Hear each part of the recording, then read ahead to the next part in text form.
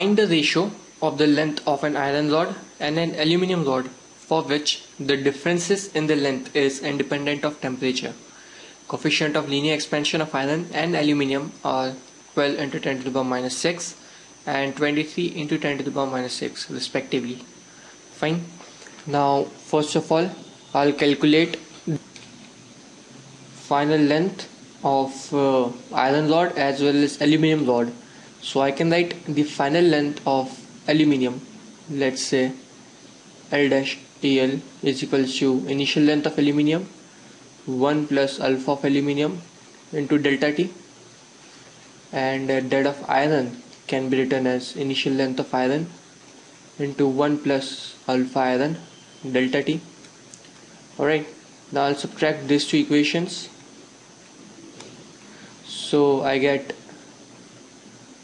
L AL dash minus L FE dash is equals to L AL minus L FE plus delta T times of L AL alpha AL minus L FE alpha FE. Okay, now it is given that we have to calculate the ratio at a instance when the differences in length is independent of temperature. Now if the differences in the length is independent of temperature, then obviously L AL dash minus L FE dash has to be equal to L AL minus L FE, that is the coefficient of delta T has to be 0.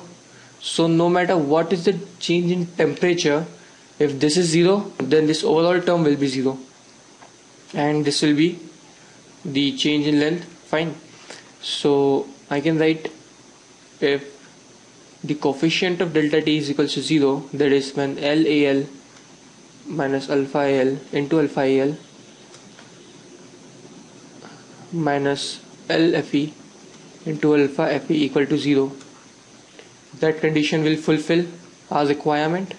So length of aluminium into alpha of aluminium is equal to length of Fe into alpha of Fe.